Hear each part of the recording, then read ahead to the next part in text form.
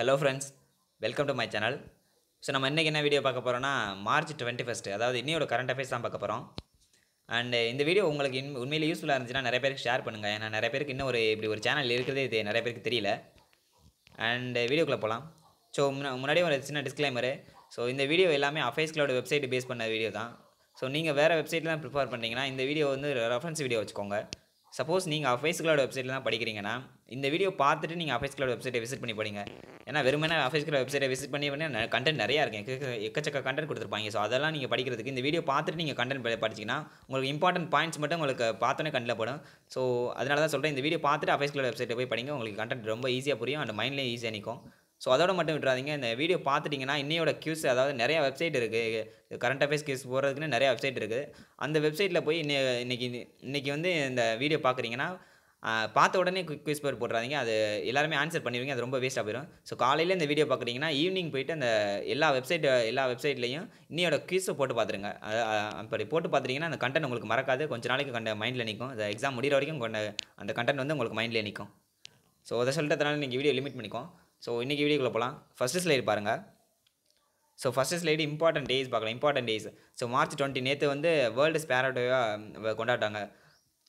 இந்த world Sparrow டே வந்து 2010 தான் ஃபஸ்ட்டு யாரை கொண்டாடப்பட்டது பார்த்தீங்கன்னா நேச்சர் ஃபார்எவர் சொசைட்டி தான் இந்த வேர்ல்டு ஸ்பேரோ டேவை மார்ச் 20 வந்து இந்த வேர்ல்டு ஸ்பேரோ டே வந்து 2010 கொண்டாடினாங்க. ஸோ இந்த நேச்சர் ஃபார்எவர் சொசைட்டினா ஒன்றும் இல்லை, இது நான் கவர்மெண்ட் ஆர்கனைசேஷன். எதுக்காக பார்த்தீங்கன்னா அந்த சிட்டுக்குருவிலாம் இருக்காங்க, அதில் பாதுகாக்கிறதுக்காக உருவாக்கப்பட்ட ஒரு அமைப்பு தான் அது. ஸோ இந்த தீம் வந்து, அதாவது இந்த வேர்ல்டு ஸ்பேரோ டே வந்து எந்த தீமுக்கு கீழே கொண்டாடுறாங்கன்னு பார்த்தீங்கன்னா I love sparrows. So theme பேர் நல்லா இருக்குது. ஓகே, ஸோ அந்த ஐ லவ் இந்த தீமோட மோட்டோ என்னென்னு பார்த்தீங்கன்னா மக்களுக்கு வந்து இந்த சிட்டுக்குருவி மேலே உள்ள லவ் வந்து வெளிக்காட்டுறதுக்காக உள்ள ஒரு தீம் தான் இது. ஸோ இதோட ஃபர்தர் ஸ்டெப்பாக என்ன பண்ணியிருக்காங்கன்னா அந்த டெல்லியோட ஸ்டேட் கவர்மெண்ட் வந்து 2012 வந்து ஸ்டேட் பேர்டாக அந்த சிட்டுக்குருவியை அறிவிச்சிட்டாங்க. ஸோ இதில் ஞாபகம் வச்சுக்க வேண்டியது என்னென்னு பார்த்தீங்கன்னா இந்த வேர்ல்டு ஸ்பேரோ டே வந்து மார்ச் 20 கொண்டாடப்படுறாங்க. ஸோ ஃபஸ்ட்டு கொண்டாடினது யாருன்னு பார்த்தீங்கன்னா nature forever society. And so இதோட தீம் எதுக்கு கீழே கொண்டாடுறாங்கன்னு பார்த்தீங்கன்னா I love Sparrow. And state government Delhi வந்து 2012 தான் இதை ஸ்டேட் பேர்டாக அறிவிச்சிருக்காங்க. ஸோ அவ்வளோதான். ஸோ நெக்ஸ்ட் ஸ்லைட் பாருங்கள். ஐயோ எங்கள் ஸ்லைடை காணா. ஸோ இங்கிட்டு இருக்கா? ஓகே, சாரி, சஃபல் ஆகிடுச்சு. ஸோ ஓகே, ரெண்டாவது ஸ்லைட் பாருங்கள். அவார்ட்ஸ் அண்ட் ரெகக்னிஷனில் இன்றைக்கி யாருன்னு பார்த்தீங்கன்னா ஒரு மவுண்டனர் பார்க்க போகிறோம். ஸோ அவருடைய பேர் பார்த்தீங்கன்னா சத்யாரப் சித்தாந்தா. ஸோ இவர் வந்து ஒரு கொல்கத்தாவை சேர்ந்த இந்தியன் மவுண்டனர். ஸோ இவர் வந்து லிம்கா புக் ஆஃப் ரெக்கார்ட்ஸில் இவரோட நேம் வந்திருக்கு. எதுக்குன்னு பார்த்தீங்கன்னா இது 7 காண்டினென்ட்ஸ் 7 காண்டினென்ட்டில் உள்ள ஹையஸ்ட் வேல்கானோஸில் இவர் ஏறி இருக்கார். ஸோ அதுக்காக தான் இந்த லிம்கா புக் ஆஃப் ரெக்கார்ட்ஸில் இவர் நேம் வந்திருக்கு. ஸோ இந்த லிம்கா புக் ஆஃப் நேம்ஸ் தான் ஒன்றும் இல்லை, கின்னஸ் ரெக்கார்டு வேர்ல்டுலேயே ஃபஸ்ட்டு கின்னஸ் ரெக்கார்டை கருதுருவோம். அந்த கின்னஸ் ரெக்கார்டுக்கு அடுத்த இந்த லிம்கா புக் ஆஃப் ரெக்கார்ட்ஸ் தான் பெரிய ரெக்கார்டு.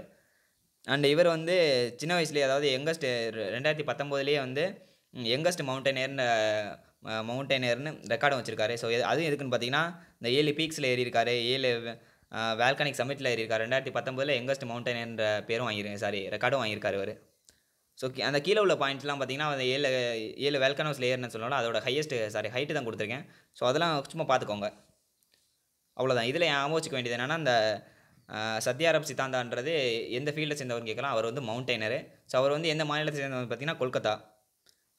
அவ்வளோதான். ஸோ நெக்ஸ்ட் ஸ்லைடு பாருங்கள். ஸோ நெக்ஸ்ட் ஸ்லைடில் நேஷனல் நியூஸ் பார்க்கலாம். ஸோ நேஷனல் நியூஸில் இன்றைக்கி மிலிட்ரி எக்ஸசைஸ், அதாவது இந்தியா வந்து இஸ்ரேல் கூட ஒரு அக்ரிமெண்ட்டில் சைன் போட்டிருக்காங்க. எதுக்குன்னு பார்த்தீங்கன்னா இந்த நேவிக் 7.61 × 51 mm லைட் கன், அதாவது மிஷின் கன் வாங்குறதுக்காண்டி. இந்த மிஷின் கன்னோட நேம் பார்த்தீங்கன்னா நீவிக் 7.151 light machine gun. Okay, Israel கிட்டே வாங்க போகிறாங்க. எவ்வளோ அமௌண்ட் வாங்க போகிறாங்கன்னு பார்த்தீங்கன்னா 16,473 மிஷின் கன் வாங்க போகிறாங்க. ஸோ இதில் மொத்த பட்ஜெட் எவ்வளோன்னு பார்த்தீங்கன்னா 880 கோடி. அண்டு இந்த இஸ்ரேல் வெப்பன்ஸ் இண்டஸ்ட்ரி வந்து ஒரு பெரிய இண்டஸ்ட்ரி. நிறையா பேருக்கு இந்த மிஷின் கன்னை இம்போர்ட் பண்ணியிருக்காங்க. ஏன்னா இதில் வந்து நிறைய ஸ்பீச்சஸ் இருக்குது. ஸோ எக்ஸாம்பிளுக்கு ஒரு 2 ஃபீச்சர் எழுதியிருக்கேன் பாருங்கள். ஸோ செமி ஆட்டோமேட்டட் மோடில் வந்து இந்த மிஷின் கன் வந்து 600 ரவுண்ட்ஸ் வந்து பெர் மினிட்டுக்கு ஃபயர் பண்ணும். அதே ஃபுல்லி ஆட்டோமேட்டட் மோடில் பார்த்தீங்கன்னா 750 ரவுண்ட்ஸ் வந்து பெர் மினிட்டுக்கு ஃபயர் பண்ணுது. ஸோ எந்தளவுக்கு அந்த ஸ்பீடு இருக்குன்னு பார்த்துக்கோங்க. அண்டு அவ்வளோதான். அந்த இஸ்ரேலோட ஹெட் குவார்ட்டர்ஸை பார்த்துக்கோங்க, எஸ்டாப்ளிஷ்மெண்ட் டேட்லாம் அதை சும்மா தெரிஞ்சு வச்சுக்கோங்க. ஸோ இதில் ஞாபகம் வச்சுக்க வேண்டியது என்னென்னா அந்த டிஃபென்ஸ் மினிஸ்டர் பேரையும் ஞாபகம் வச்சுக்கோங்க, ராஜ்நாத் சிங். அண்டு இதில் கேட்குற கேள்வி என்ன வாய்ப்பு இருக்குன்னா அந்த இப்போ வந்து இந்தியா வந்து ரீசெண்டாக இஸ்ரேல் கூட சைன் போட்டாங்களே, அதோட அமௌண்ட் எவ்வளோன்னு கேட்கலாம். இல்லைன்னா அந்த மிஷின் கன்னோட நேம் என்னன்னு கேட்கலாம். அண்டு அண்ட் அவ்வளோதான். ஸோ நெக்ஸ்ட் ஸ்லைடு பாருங்கள். ஸோ நெக்ஸ்ட் ஸ்லைடு பாருங்கள். நெக்ஸ்ட் ஸ்லைடில் ஸ்டேட் நியூஸ் பார்க்கலாம். ஸ்டேட் நியூஸில் இன்றைக்கி ஹிமாச்சல பிரதேஷ் பற்றி பார்க்கலாம். ஸோ இவங்க வந்து ஹிமாச்சல பிரதேஷ் வந்து ஹிமாச்சல பிரதேஷ் கவர்மெண்ட் வந்து ஒரு 2 ஸ்கீம் ஒன்று லான்ச் பண்ணியிருக்காங்க. ஸ்கீம் சொல்கிறத விட 2 சிஸ்டம் லான்ச் பண்ணியிருக்காங்க. ஸோ இந்த சிஸ்டம் யாரால் லான்ச் பண்ணப்பட்டது பார்த்தீங்கன்னா ஹிமாச்சல பிரதேஷோட சிஎம் தான். அவரோட நேம் பார்த்தீங்கன்னா ஜெய்ராம் தாக்கூர். ஸோ இந்த சிஸ்டமோட நேம் பார்த்துக்கோங்க. Police station visitor service system and night beat checking system. இது ரெண்டுக்குமே எதுக்காகன்னு பார்த்தீங்கன்னா குற்றத்தம் தடுக்கிறதுக்காண்டி தான். ஸோ ஃபஸ்ட்டு இந்த police station visitor service system இது எப்படி செயல்படுதுன்னு பார்த்துக்கோங்க. ஸோ இந்த சிஸ்டம் படி ஒருத்தவங்க வந்து போலீஸ் ஸ்டேஷனுக்கு கம்ப்ளைண்ட் கொடுக்க வராங்கன்னா, ஸோ அவங்களோட டீட்டெயிலை ப்ளஸ் அவங்களோட டீட்டெயில் ரெண்டுமே ஒரு டேட்டா பேஸில் லோட் பண்ணிடுவாங்க. ஸோ இவங்க வந்து இந்த சிஸ்டம்க்கு கீழே ஒரு வெப்சைட் ஒன்று லான்ச் பண்ணியிருக்காங்க. அந்த வெப்சைட் மூலியமாக வந்து மக்கள் யாரும் கம்ப்ளைண்ட் கொடுக்க போகிறாங்க அந்த ஆன்லைன்லேயே கம்ப்ளைண்ட்டை கொடுத்துக்கலாம். ஸோ அந்த ஆன்லைனில் கம்ப்ளைண்ட் கொடுத்துக்கலாம். இவங்களால ஃபாஸ்ட்டாக மூவ் பண்ண முடியும், ஃபாஸ்ட்டாக இந்த குற்றத்தையும் தடுக்க முடியும்னு நம்புகிறாங்க. அண்ட் கீழே உள்ள அந்த நைட் பீட் செக்கிங் சிஸ்டம்னா அது ஒன்றும் இல்லை, ஒரு வண்டி சஸ்பெக்ட் வண்டி இப்போ நார்மலாக பார்த்தீங்கன்னா போலீஸ் ஸ்டேஷனுக்கு ஒரு சஸ்பெக்டிங் வண்டி வந்து பகலில் போனால் போலீஸ் பிடிச்சிருவாங்கன்ற காரணத்தினால நிறைய பேர் நைட்டில் ஓட்டுவாங்க. ஸோ அந்த மாதிரி நைட்டில் ஓட்டுற குற்றத்தை நைட்டில் ஓட்டுற அந்த வண்டியையும் பிடிக்கணுங்கிறதுக்காக இவங்க இந்த சிஸ்டம் லான்ச் பண்ணியிருக்காங்க. அண்டு இந்த சிஸ்டம் படி என்னென்னு பார்த்தீங்கன்னா ஒரு ஜிபிஎஸ் வண்டியில் ஒவ்வொரு போலீஸ் ஸ்டேஷன் வண்டியிலும் ஜிபிஎஸ் இருக்கும்னு நினைக்கிறேன். அந்த ஜிபிஎஸ் உள்ள வண்டி போலீஸ் ஸ்டேஷன் எந்த ரோட்டில் இருந்தாலும் அதோட ஹெட் குவார்ட்டர்ஸுக்கு வந்து அந்த ஜிபிஎஸ் மூலியமாக இந்த வண்டி இங்கே நிற்குது. ஸோ இந்த ஏரியாவில் வந்து இப்போ ஒரு இந்த ஏரியாவில் வந்து போலீஸ் வந்து இருக்காங்க. ஸோ அதனால் இந்த ஏரியாவுக்கு போலீஸ் தேவையில்லை, போலீஸ் இல்லாத ஏரியாவுக்கு இனிமேல் போலீஸை அனுப்புனா போதும் அப்படின்றதுக்காக இந்த சிஸ்டம் லான்ச் பண்ணியிருக்காங்க. அண்டு ஹிமாச்சல பிரதேசோட கேபிட்டல் பார்த்தீங்கன்னா சிம்லா. சம்மரில் வந்து சிம்லா அண்ட் விண்டரில் வந்து பார்த்திங்கன்னா தர்மசாலா. ஸோ அதோட கவர்னர் நேமில் ஞாபகம் வச்சுக்கோங்க. ஸோ இதில் ஞாபகம் வச்சுக்க வேண்டியது என்னென்னு பார்த்தீங்கன்னா அந்த ரீசெண்டாக 2 சிஸ்டம் லான்ச் பண்ணாங்களா, எந்த கவர்மெண்ட் லான்ச் பண்ணான்னு கேட்கலாம். அது ஹிமாச்சல பிரதேஷ் கவர்மெண்ட்டு. அண்டு அந்த ஸ்கீமோட நேம் என்னென்னு பார்த்தீங்கன்னா police station visitor service system and night beat checking system. So அதுக்கு எப்படி ரன் ஆகுதுன்றது நான் சொல்லிட்டேன், அதையும் ஞாபகம் வச்சுக்கோங்க. ஸோ நம்ம நெக்ஸ்ட் ஸ்லைட் போகலாம். ஸோ நெக்ஸ்ட் ஸ்லைடில் சயின்ஸ் அண்ட் டெக்னாலஜி பார்க்கலாம். சயின்ஸ் அண்ட் டெக்னாலஜியில் இப்போ கவர்மெண்ட் வந்து கொரோனா வைரஸ் அவேர்னஸ் ஸ்ப்ரெட் பண்ணுறதுக்காக மை கவர்மெண்ட் கொரோனா ஹெல்ப் டெஸ்க்ன்றது வாட்ஸ்அப்பில் லான்ச் பண்ணியிருக்காங்க. ஸோ நேற்று பார்த்தீங்கன்னா வாட்ஸ்அப் வந்து ரூமர்ஸ் எல்லாம் ஸ்ப்ரெட் ஆகிறத தடுக்கிறதுக்காக $1 million வந்து IFCNக்கு வழங்கினாங்க. ஸோ இன்றைக்கி வந்து கவர்மெண்ட் வந்து வாட்ஸ்அப்லேயே ஒரு ஹெல்ப் டெஸ்க்கை லான்ச் பண்ணியிருக்காங்க. ஸோ ரொம்ப வித்தியாசமாக தான் இருக்குது. ஓகே பார்த்துக்கோங்க. இந்த மைக்கோ கொரோனா ஹெல்ப் டெஸ்க் வந்து எதுக்கு கவர்மெண்ட் வந்து லான்ச் பண்ணாங்கன்னு பார்த்தீங்கன்னா இந்த கொரோனா வைரஸை பற்றி அவேர்னஸ் வந்து மக்களுக்கு கொடுக்கறதுக்காண்டி தான் இந்த ஹெல்ப் டெஸ்க்கை லான்ச் பண்ணியிருக்காங்க. ஸோ அதை கீழே ஒரு நம்பர்லாம் கொடுத்துருக்கேன், அந்த நம்பர் நோட் பண்ணி வச்சுக்கோங்க. யாராச்சும் ஒரு ஆளுக்கு யூஸ் ஆகுன்றதுக்காக அந்த நம்பர் இமெயில் ஐடி தான் கொடுத்துருக்கேன். அண்ட் அது மட்டும் இல்லாமல் கூகுளும் அவங்க கொரோனா வைரஸ் அவேர்னஸ் ஸ்ப்ரெட் பண்ணுறதுக்காக அவங்களோட ஹோம் பேஜில் ஒரு கேம்பெயின் ஒன்று லான்ச் பண்ணியிருக்காங்க. அது என்னென்னு பார்த்தீங்கன்னா two the 5 and help stop corona virus அப்படின்றதுக்காக. ஸோ டூ த 5னா ஒரு 5 திங்ஸ் கொடுத்துருக்காங்க. கொரோனா வைரஸ்லேருந்து ப்ரிவென்ட் பண்ணுறதுக்கு இந்த 5 திங்ஸை நீங்களாம் எல்லாரும் ஸோ கொரோனா வைரஸ்லேருந்து ப்ரிவென்ட் பண்ணுறதுக்காக ஒரு 5 திங்ஸ் கூகுள் கொடுத்துருக்காங்க. அந்த 5 திங்ஸை பண்ணிங்கன்னா உங்களுக்கு இந்த கொரோனா வைரஸ்லேருந்து நீங்கள் ப்ரிவென்ஷனாக இருக்கலாம் அப்படின்றதுக்காக கூகுளால் லான்ச் பண்ணப்பட்டது தான் அந்த two the 5 and help stop corona virus அப்படின்றது. ஸோ இதில் ஞாபகம் வச்சுக்க வேண்டியது என்னென்னு பார்த்தீங்கன்னா அந்த கவர்மெண்ட் ரீசெண்டாக கொரோனா வைரஸ் அவேர்னஸ்க்காக லான்ச் பண்ண ஸ்கீமோட பேர் பார்த்தீங்கன்னா my gov corona help desk. So அது எதில் லான்ச் பண்ணியிருக்காங்க, வாட்ஸ்அப்பில் லான்ச் பண்ணியிருக்காங்க. அண்டு கூகுள் லான்ச் பண்ணதோட பேர் என்ன பார்த்தீங்கன்னா டூ த 5 help stop corona virus. So அவ்வளோதான். நெக்ஸ்ட் ஸ்லைடு பாருங்கள். நெக்ஸ்ட் ஸ்லைடில் புக்ஸ் அண்ட் ஆதர்ஸ் பார்க்கலாம். ஸோ புக்ஸ் அண்ட் ஆதர்ஸ் இன்றைக்கி பார்த்தீங்கன்னா இன்றைக்கி வந்து புக்கோட டைட்டில் பார்த்தீங்கன்னா மெசையா Modi great Dale of expectation. இதை யார் எழுதுனான்னு பார்த்தீங்கன்னா டாவ்லின் சின்ங்க. ஸோ இவங்க யாருன்னு பார்த்தீங்கன்னா ஒரு சீனியர் ஜேர்னலிஸ்ட் அண்ட் ஆத்தரும் கூட. ஸோ இவங்க வந்து ரொம்ப கான்ட்ரவர்ஷியலான விஷயம்லாம் அந்த புக்கில் இருக்குன்னு நினைக்கிறேன். சிஏ பற்றி பேசியிருக்காங்க, ஆர்டிகல் 317 பற்றி இருக்குன்னு நினைக்கிறேன், அண்டு என்ஆர்சி பற்றிலாம் இருக்குது. ஸோ இதெல்லாம் ஓவராலாக தெரிஞ்சுக்கோங்க. அண்டு ஸோ அவ்வளோதான். இதில் கேட்கறதுக்கு என்ன கேட்கலாம், இந்த புக்கோட டைட்டில் ஞாபகம் வச்சுக்க, மெசை Modi great Dale of expectation. இதை யார் எழுதுனான்னு பார்த்தீங்கன்னா டாவ்லின் சின்ங்க. இவங்க வந்து ஒரு சீனியர் ஜேர்னலிஸ்ட் அண்ட் ஆத்தரும் கூட. ஸோ அவ்வளோதான். நெக்ஸ்ட் ஸ்லைடு பாருங்கள். ஓகே நெக்ஸ்ட் ஸ்லைடு வந்து நேஷ்னல் நியூஸ் பார்க்கலாம். ஸோ கொரோனா எல்லா இடத்துலையும் ஆட்டி வரிச்சிச்சு போல். ஓகே ஸோ கொரோனா வைரஸ்னால பார்த்தீங்கன்னா இந்தியா பொருளாதாரம் அகலபாதாளத்தில் போய்கிட்டு இருக்கு. உங்களுக்கு எல்லாருமே தெரிஞ்ச விஷயம் தான். ஸோ இந்தியா பொருளாதாரம் போயிட்டு இருக்குன்னா, கண்டிப்பா வந்து கவர்மெண்ட் வந்து ஏதாச்சும் ஒரு முயற்சி பண்ணி பொருளாதாரத்தை மீட்டெடுக்கிறது தான் கவர்மெண்டோட வேலை. ஸோ அதப்படி பார்த்தீங்கன்னா, பிரதமர் மோடியும் அண்ட் நிதியமைச்சர் நிர்மலா சீதாராமன். ஸோ அவங்க 2 பேரும் சேர்ந்து இந்த எக்கனாமிக் ரெஸ்பான்ஸ் டாஸ்க் ஃபோர்ஸ் இந்த ஒரு அமைப்பு இந்த ஒரு அமைப்பு வந்து லான்ச் பண்ணியிருக்காங்க. ஓகே. ஸோ இந்த அமைப்போட வேலை என்னன்னு பார்த்தீங்கன்னா, பொருளாதாரம் வந்து அகலபாதாளத்தில் போயிட்டு இருக்குல்ல, அதுக்கு பொருளாதாரத்தை மீட்டெடுத்து பழைய நிலைமைக்கு கொண்டு போறதுக்காக இந்த ஒரு அமைப்பை தொடங்கி வச்சிருக்காங்க. ஸோ இந்த மீட்டிங்கில் நிறைய மினிஸ்டர் மீட்டிங் கலந்துருக்காங்க. ஸோ இதில் இங்க ஒரு ஞாபகம் வச்சுக்கோங்க சார். எக்ஸாம்பிள் பார்த்தீங்கன்னா, medium enterprises limited Nitin Gadkari and tourist minister இருந்திருக்காரு, ஏவியேஷன் மினிஸ்டர் இருந்திருக்காரு. ஸோ இது முக்கியமான ஸ்கீம் என்னென்னு பார்த்தீங்கன்னா, அதோட நேம் என்னென்னு பார்த்தீங்கன்னா, எக்கனாமிக் ரெஸ்பான்ஸ் டாஸ்க் ஃபோர்ஸ். எதுக்காகன்னு பார்த்தீங்கன்னா, எக்கனாமிக்ஸ் வந்து ரொம்ப டவுனில் போயிட்டு இருக்கு. அதை மீட்டெடுத்து பழைய நிலைமைக்கு கொண்டு போகிறதுக்காக இந்த மீட்டிங் வந்து நடந்திருக்கு. ஓகே, அவ்வளோதான். நெக்ஸ்ட் ஸ்லைடு பாருங்கள். ஸோ இந்த ஸ்லைடில் பேங்கிங் நியூஸ் பார்க்கலாம். ஸோ பேங்கிங் நியூஸில் பார்த்தீங்கன்னா, இன்றைக்கி ஐசிசிஐசி லேம்போட இது யாருன்னு பார்த்தீங்கன்னா, ஐசிசிஐ ஒரு பேங்கோட கிளை நிறுவனம் தான். ஸோ இவங்க யாருன்னு பார்த்தீங்கன்னா, நான் லைஃப் இன்சூரன்ஸ் கம்பெனி. ஸோ இவங்க வந்து இந்த கோவிட்-19 இந்த கொரோனா வைரஸ் எல்லாம் பாதிக்கப்பட்டாங்களா, அவங்களுக்காக ஒரு இன்சூரன்ஸ் கவர் ஒன்று லான்ச் பண்ணியிருக்காங்க. அதோட நேம் என்னென்னு பார்த்தீங்கன்னா, கோவிட்-19 ப்ரொடெக்ஷன் கவர். ஸோ இதோட ப்ரீமியம் எவ்வளோன்னு பார்த்தீங்கன்னா 149 அண்ட் இதோட சம்மு பார்த்தீங்கன்னா 25,000 வரைக்கும் வழங்குறாங்க. ஸோ இதில் முக்கியமான விஷயம் என்னென்னு பார்த்தீங்கன்னா, அதோட எலிஜிபிள் இயர்ஸ் பார்த்தீங்கன்னா 18 வயசுலேருந்து 75 வயசு உள்ளவங்க கண்டிப்பாக இந்த ஸ்கீம் வந்து யூஸ் பண்ணிக்கலாம். அண்ட் இது வேலிடிட்டி எவ்வளோன்னு பார்த்தீங்கன்னா 1 இயர் லாங் தான் கொடுத்துருக்காங்க. 1 இயர் தான் கொடுத்துருக்காங்க. ஏன்னா 1 இயரில் வந்து கொரோனா வந்து கம்ப்ளீட்டாக ஷட் டவுன் ஆயிரும், கம்ப்ளீட்டாக எல்லா கவர்மெண்ட்டும் கண்ட்ரோல் பண்ணிடுவாங்க. அண்ட் இதோட முக்கியமான விஷயம் என்னென்னு பார்த்தீங்கன்னா, உங்களுக்கு கொரோனா இருக்குன்ட்டு அறிகுறி தெரிஞ்சிச்சு, கன்ஃபார்ம் ஆகிடுச்சுன்னா இவங்களை வந்து 100% அதாவது 25,000 உங்களுக்கு கொடுத்துருவாங்க. அண்டு ஸோ இதோட எத்திக்ஸ் இவங்க எதுக்கு எந்த எத்திக்ஸ் கீழே இதெல்லாம் இந்த ஸ்கீமெல்லாம் லான்ச் பண்ணுறாங்கன்னு பார்த்தீங்கன்னா, அதோட நேம் வந்து நிபாயி வேடை அப்படின்ற பேரில் அந்த எத்திக்ஸுக்கு கீழே தான் இவங்க இந்த ஸ்கீம் வந்து லான்ச் பண்ணுறாங்க. அண்ட் அதோட ஹெட் குவார்ட்டர்ஸு எம்டிஆர் அதெல்லாம் யாருன்னு பார்த்துக்கோங்க. ஸோ அதோட ஐசிசிஐசிஐ லேம்போட இதோட தாய் நிறுவனம் யாருன்னு பார்த்தீங்கன்னா ஐசிசிஐ பேங்க் தான் இருக்குது. ஸோ ஹெட் குவார்ட்டர்ஸ் வந்து மும்பையில் இருக்குது.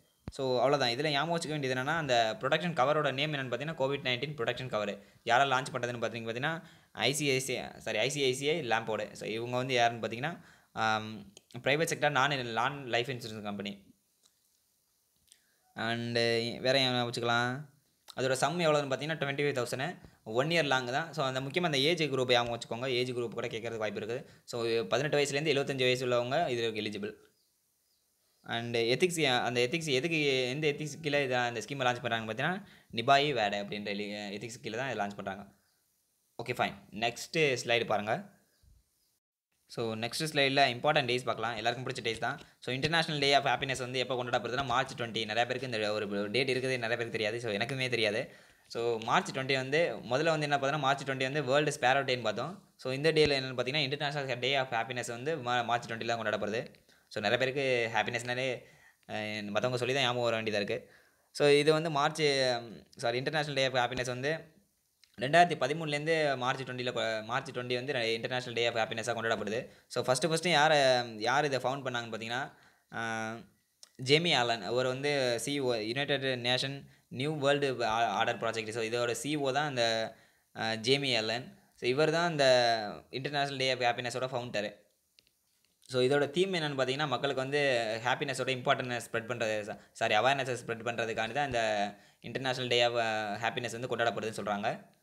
ஸோ இதோட சின்ன ஒரு ரெக்வஸ்ட் என்னென்னா, எவ்வளோ தான் கஷ்டம் இருந்தாலும் கண்டிப்பாக உங்களுக்கு ஒரு சின்ன பிரேக் எடுத்துகிட்டு லைஃப்பை என்ஜாய் பண்ண கற்றுக்குங்க. ஸோ அந்த என்ஜாய்மெண்ட் தான் உங்களுக்கு வந்து ஃபர்தராக உங்களை மூவ் பண்ண பூஸ்ட் பண்ணும். ஸோ இதை நீங்கள் ஒரு ரெக்வஸ்ட்டாக எடுத்துக்கோங்க.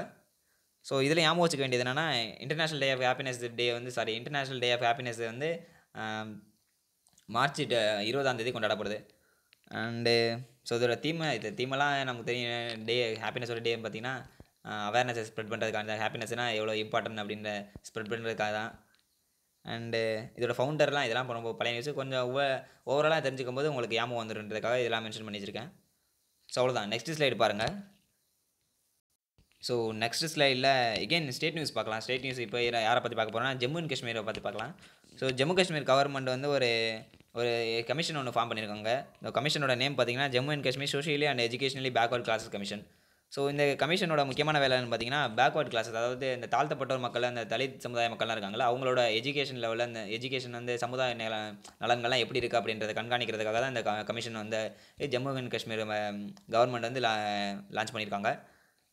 அண்டு ஸோ இது யாரோட தலைமையில் நடந்துச்சுன்னு பார்த்தீங்கன்னா ரிட்டையர்ட் ஜஸ்டிஸ் ஜிடி ஷர்மா அவங்களோட தலைமையில் தான் இந்த கமிஷன் வந்து அமைச்சிருக்காங்க. அண்ட் இன்னொரு நியூஸ் பார்த்தீங்கன்னா Jammu and Kashmir handicrafts and handloom development departments வந்து மெர்ஜ் ஆகிடுச்சு. ஸோ எதுக்குன்னு பார்த்தீங்கன்னா எக்கனாமிக் நல்லா மார்க்கெட்டிங் வந்து நல்ல நிலைமைக்கு கொண்டு போகிறதுக்காக இவங்க 2 பேரும் மெர்ஜ் ஆகிட்டாங்க. ஸோ அது மெர்ஜ் ஆகிட்டு இப்போ நேம் என்ன எப்படி இருக்குன்னு பார்த்தீங்கன்னா Jammu and Kashmir handloom and handicrafts marketing கார்பரேஷனாக name மாற்றப்பட்டிருக்கு. And so இதோட தலைமை யாருன்னு பார்த்தீங்கன்னா லூட்டின் கவர்மெண்ட், இந்த மோமோ இருக்காங்க, நேற்றே நான் சொன்னேன், இந்த ஜிசி மோமோட தலைமையில் தான் இந்த மெர்ஜிங் வந்து நடந்திருக்கு. அண்டு ஜம்மு அண்ட் காஷ்மீரோட கேபிட்டல் பார்த்தீங்கன்னா ஸ்ரீநகர். அண்டு நேஷனல் பார்க் ஒரு 4-5 மென்ஷன் பண்ணி வச்சுருக்கேன். ஸோ அதையும் பார்த்துக்கோங்க. அவ்வளோதான். இதில் ஞாபகம் வச்சுக்க வேண்டியது என்னென்னு பார்த்தீங்கன்னா ஜம்மு அண்ட் காஷ்மீர் வந்து இப்போ தலித் மக்களுக்காக இல்லை பிற்படுத்தப்பட்ட மக்களுக்காக அந்த பிற்படுத்தப்பட்ட மக்களுக்காக லான்ச் இப்போ நியூவாக இன்ட்ரடியூஸ் பண்ண ஸ்கீம் பேர் என்னன்னு கேட்கலாம். ஸ்கீம் சொல்கிறத விட இந்த கமிஷன் பேர் என்னன்னு கேட்கலாம். ஸோ கமிஷன் பேர் ஞாபகம் வச்சுக்கோங்க, Jammu and Kashmir socially and educationally backward classes commission. So அதோட வேலை என்னென்னு பார்த்தீங்கன்னா அந்த தாழ்த்தப்பட்ட மக்களோட சமூகம் அப்புறம் இல்லைன்னா எஜுகேஷன் லெவல்லாம் எந்த லெவலில் இருக்குன்றதை கண்காணிக்கிறதுக்காக. ஸோ அதோட தலைமை வந்து இப்போ retired justice GT Sharma. And கீழே உள்ள நியூஸ் வந்து அதுவும் கொஞ்சம் இம்பார்ட்டன்ட் நியூஸ் தான். மார்க்கெட்டிங்கை பூஸ்ட் பண்ணுறதுக்காக Jammu and காஷ்மீரோட ஹேண்டிகிராஃப்ட்ஸும் and handloom development இவங்க 2 பேரும் மெர்ஜ் ஆகிட்டாங்க. ஸோ அது யார் தலைமையில் மெர்ஜ் நடந்திருக்குன்னு பார்த்தீங்கன்னா அங்கே இருக்க லூட்டினன்ட் கவர்னர் மோமோட தலைமையில் தான் நடந்திருக்கு. Okay fine. நெக்ஸ்ட் ஸ்லைடு பாருங்கள். ஸோ நெக்ஸ்ட் ஸ்லைடில் ஆபிச்சுரி பார்க்கலாம். ஸோ இன்றைக்கி யார் சொர்க்கத்துக்கு போனான்னு பார்த்தீங்கன்னா Indian football legend PK Banerjee. So அவரோட ஃபுல் நேம் பார்த்தீங்கன்னா பிரதீப் குமார் பனார்ஜி. ஸோ இவர் வந்து வெஸ்ட் பெங்காலை சேர்ந்தவங்க. இவர் வந்து ஃபுட்பால் லெஜெண்ட் சொல்கிறாங்க. ஸோ இவர் வந்து இன்டர்நேஷ்னல் லெவலில் ஒரு 85 மேட்சஸில் வந்து 65 கோல்ஸ் அடிச்சிருக்காரு இந்தியாவுக்காக.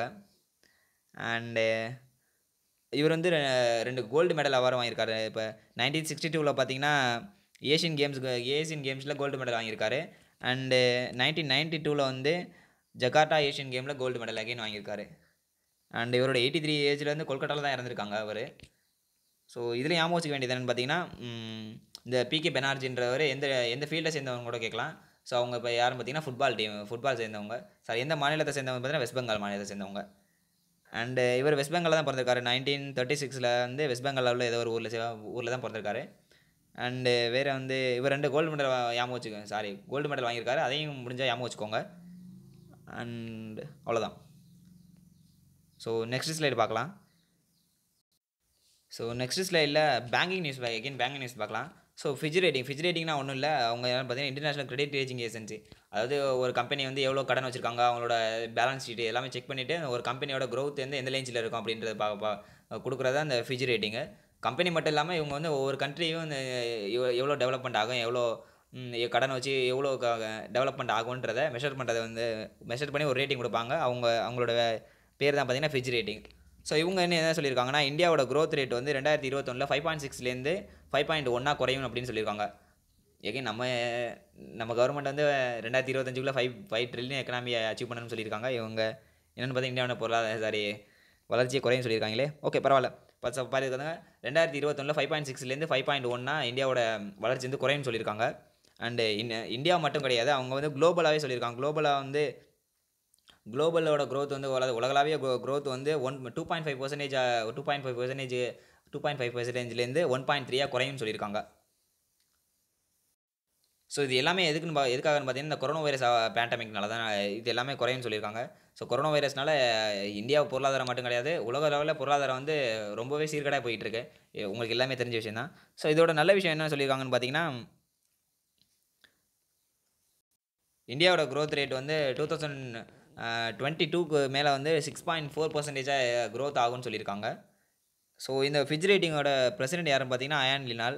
ஸோ ரெட் குவார்ட்டர்ஸ் எங்கே இருக்குன்னு பார்த்தீங்கன்னா நியூயார்க்கு யூஎஸில் தான் இருக்குது. ஸோ இதில் ஞாபகம் வச்சுக்க வேண்டியது என்னென்னு பார்த்தீங்கன்னா இந்த ஃபிட்ச் ரேட்டிங் படி இந்தியாவோட க்ரோத் வந்து 2021 எவ்வளோ குறையும் சொல்லியிருக்காங்கன்னு கேட்கலாம். ஸோ இப்போ பார்த்துக்கோங்க 5.6லேருந்து 5.1 குறையிறதுக்கு வாய்ப்பு இருக்குது. அண்ட் குளோபல் க்ரோத் வந்து 2.5%லேருந்து 1.3% குறையிறதுக்கு வாய்ப்பு இருக்குது. அண்டு அவ்வளோதான். ஸோ நெக்ஸ்ட் ஸ்லைடு பாருங்கள். அண்ட் முக்கியமான விஷயம் பார்த்தீங்கன்னா, இந்த ஃபிட்ச் ரேட்டிங் வந்து எதுக்கு கீழ அதாவது இந்த சர்வேலாம் எடுத்தாங்களோ, அது டைட்டில் பேர் என்னன்னு பார்த்தீங்கன்னா, குளோபல் எக்கனாமிக் அவுட்லுக் 2020. ஸோ இந்த சர்வேக்கு கீழ தான் அவங்க இந்த ரேட்டிங்லாம் சொல்லியிருக்காங்க. ஸோ அதையும் ஞாபகம் வச்சுக்கோங்க. ஸோ நெக்ஸ்ட் ஸ்லைடு பார்க்கலாம்.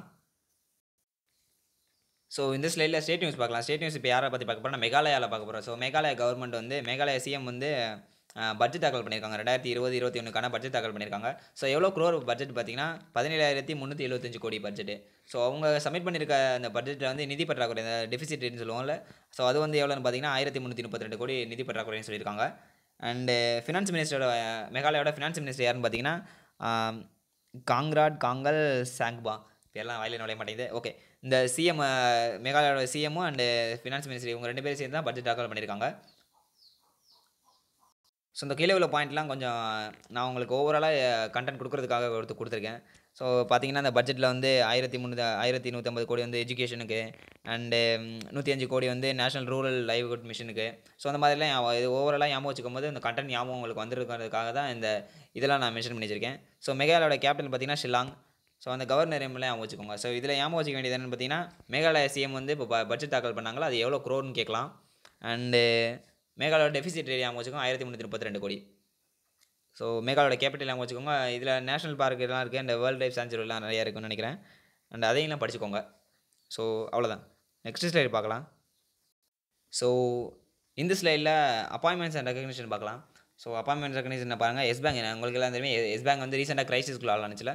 ஸோ அதை வந்து அப்படி எஸ் பேங்க் திவாலாக விடாமல் இருக்கிறதுக்காக ஆர்பிஐ வந்து இந்த பேங்கிங் ரெகுலேஷன் ஆக்ட் 1949 கீழே வந்து இப்போ ஒரு ஸ்கீம் ஒன்று லான்ச் பண்ணாங்க. அதாவது ரீகன்ஸ்ட்ரக்ஷன் ஸ்கீம் 2020. எஸ் பேங்க் வந்து திரும்ப பழைய நிலைமை கொண்டு வரதுக்காக இந்த ஸ்கீம் ஒன்று லான்ச் பண்ணாங்க. ஸோ அதுக்கு அடிஷ்னலாக என்ன பண்ணியிருக்காங்க, இப்போ அடிஷ்னல் டேரக்டர் 2 பேரை நியமிச்சிருக்காங்க. அவங்க பேர் என்னென்னு பார்த்தீங்கன்னா காந்தி அண்ட் ஆனந்த் கோபாலகிருஷ்ணன். இவங்க 2 பேரையும் அடிஷ்னல் டேரக்டராக எஸ் பேங்கோட அடிஷ்னல் டேரக்டராக ஆர்பிஐ நியமிச்சிருக்காங்க. ஸோ அண்டு இந்த ராமா சுப்ரமணியன் காந்தி, இவரோட ஃபுல் நேம் பார்த்தீங்கன்னா ஆர் காந்தின்னு சொன்னால அது வந்து ராமா சுப்ரமணியன் காந்தி. இவர் வந்து farmer RBI deputy governor. And இந்த ஆனந்த் நாராயணன் கோபாலகிருஷ்ணன் யாரை பார்த்தீங்கன்னா அசோசியேட் ப்ரொஃபஸர், அதாவது ஜெயின் இன்ஸ்டியூட் ஆஃப் மேனேஜ்மெண்ட் ரிசர்ச்சில் அந்த ரிசர்ச் அந்த இன்ஸ்டியூட்டில் வந்து இன்ஸ்டியூட்டாக அசோசியேட் ப்ரொஃபஸர் தான் இந்த ஆனந்த் நாராயணன் கோபாலகிருஷ்ணன். ஸோ இவங்க 2 பேரையும் வந்து அடிஷ்னலாக டேரக்டராக எஸ்பிஐயோட டேரக்டராக ஆர்பிஐ வந்து நியமிச்சிருக்காங்க. அண்டு எஸ்பிஐயோட ஹெட் குவார்ட்டர்ஸ் எங்கேன்னு பார்த்தீங்கன்னா மும்பையில் தான் இருக்குது. அண்ட் ஆர்பிஐயோட ஹெட் குவார்ட்டர்ஸ் வந்து மும்பையில் இருக்குது. ஆர்பிஐயோட கவர்னர் வந்து சக்தி காந்ததாஸ். அண்ட் கீழே உள்ள டெப்டி கவர்னர்ஸ் நேம்லாம் ஞாபகம் வச்சுக்கோங்க. அதில் வந்து அந்த லாஸ்ட் நேம் பார்த்துக்கோங்க, என்எஸ் விஸ்வநாதன் இருக்கார்ல, அவர் வந்து ரிட்டையர் ஆக போகிறான்னு நினைக்கிறேன். அது ஆயிட்டாரான்னு தெரியல, கன்ஃபார்ம் தெரியல. அதை மட்டும் ஞாபகம் வச்சுக்கோங்க. ஸோ இதில் வந்து என்னென்னு கேட்கலான்னா, ஆர்பிஐ வந்து இப்போ எஸ் பேங்கோட டேரக்டராக 2 பேர் நியமிச்சாங்களா, அவங்களோட நேம் என்னென்னு கேட்கலாம். அண்டு வேறு என்னென்னு கேட்கலாம், இந்த பேங்கிங் ரெகுலேஷன் ஆக்ட் 1949. ஸோ இதுக்கு கீழே தான் இந்த ரீகன்ஸ்ட்ரக்ஷன் ஸ்கீம் 2020 வந்து, அதாவது எஸ் பேங்க் கிரைசிஸ்லேருந்து மீட்கிறது வந்து ஆர்பிஐ வந்து இந்த ஸ்கீமை லான்ச் பண்ணியிருக்காங்க. வேறு என்ன ஞாபகம் வச்சுக்கோறீங்க, அவ்வளோதான். ஸோ நெக்ஸ்ட் ஸ்லைடு பார்க்கலாம். ஸோ ஐ திங்க் இதான் லாஸ்ட் ஸ்லைடு நினைக்கிறேன். ஸோ இதில் வந்து நேஷனல் நியூஸ் பார்க்கலாம். ஸோ எஸ்ஐடிபிஐ இதெல்லாம் ஒன்றும் இல்லை, small industry development bank of India. So இவங்க வந்து ஸ்வாவலாம்பன் எக்ஸ்பிரஸ்னு ஒரு ட்ரெயின் லான்ச் பண்ணி போகிறாங்க. இந்த இதோட முக்கியமான அஜெண்டா என்னென்னு பார்த்தீங்கன்னா, இந்தியாவோட வளர்ந்து வரும் தொழில் முனைவர் இருப்பாங்களா, அவங்களுக்கு என்கரேஜ் பண்ணுறது. அவங்களுக்கு வந்து இந்த ஃபினான்ஷியலாக என்ன, நான் ஃபினான்ஷியல் என்ன, அசட் என்ன, அண்டு இந்தியாவில் ஃபினான்ஸ் பண்ணணும், பிஸ்னஸ் தொடங்கணும்னா என்னென்ன பண்ணணும், ஸோ எல்லாத்தையுமே கம்ப்ளீட்டாக இந்தியாவோட பேக் போனாக இருக்க அந்த ஆண்டர்பிரினரை வந்து வளர்க்கணுங்கிறதுக்காக இந்த ஸ்கீம் வந்து லான்ச் பண்ணி சாரி இந்த ட்ரெயின் வந்து எஸ்ஐடிபிஐ வந்து லான்ச் பண்ணியிருக்காங்க. அண்டு ஸோ இது ஜூன் 5, 2020 லான்ச் பண்ண போகிறாங்க. ஸோ இந்த ட்ரெயின் வந்து 11 சிட்டிஸ், அந்த 15 நாளில் 11 சிட்டிக்கு வந்து 7,000 கிலோமீட்டர் ட்ராவல் பண்ணி இந்த ட்ரெயின் போகுது. ஸோ இந்த ட்ரெயினுக்குள்ளே இந்த 20 ஒர்க் ஷாப்ஸு, இன்டராக்ஷனு அண்டு வேறு என்ன நடக்கும் எல்லாமே, இந்த அதாவது இந்த பிஸ்னஸ்னால் என்ன, பிஸ்னஸ் தொடங்கணும்னா என்னென்ன பண்ணணும், உங்களோட பிளான் எப்படி வரையணும், எல்லாமே கம்ப்ளீட் பேக்கேஜாக அவங்க கொடுப்பாங்கன்னு நினைக்கிறேன். ஸோ எனக்கு என்ன புரியலன்னா, நிறைய இடத்துல சர்ச் பண்ணி பார்த்தேன், இந்த ட்ரெயினுக்குள்ளே அவங்க செமினார்ஸ், இந்த இது என்னது மீட்டிங்லாம் ஒர்க் ஷாப்லாம் நடத்துவாங்களா, இல்லை இந்த சிட்டிஸில் போய் நடத்துவாங்களா எனக்கு தெரியல. நான் 2 3 இடத்துல தேடி பார்த்தேன், எல்லாமே ஹிந்தி சேனல் இருக்குது. நமக்கு ஹிந்தி நைமோலன்றதுனால நமக்கு வந்து கண்டென்ட் புரியவே இல்லை. ஸோ அண்டு ஸோ இதெல்லாம் எதுக்காக நடத்துகிறாங்க பார்த்தீங்கன்னா, 2024-25 வந்து இந்தியா வந்து 5 ட்ரில்லியன் எக்கனாமியை அச்சீவ் பண்ணணுங்கிறது நம்மளோட கவர்மெண்ட்டோட முக்கியமான கோல். ஸோ அதுக்காக தான் இந்த ஆண்டர்பிரினர்ஷிப்பை வந்து இதை பூஸ்ட் பண்ணுறதுக்காக இந்த ஸ்கீம்லாம் லான்ச் பண்ணியிருக்காங்க. ஸோ இது அந்த எஸ்ஐடிபிஐயோட ஹெட் குவார்ட்டர்ஸ் வந்து லக்னோவில் இருக்குது. ஸோ அதோட எம்டிஆர்னு பார்த்தீங்கன்னா முகமது முஸ்தஃபா. ஸோ இதில் நீங்கள் ஞாபகம் வச்சுக்க வேண்டியது என்னென்னா, அந்த ட்ரெயின் பேர் ஞாபகம் வச்சுக்கோங்க, ஸ்வாவலாம்பன் எக்ஸ்பிரஸ்ஸு.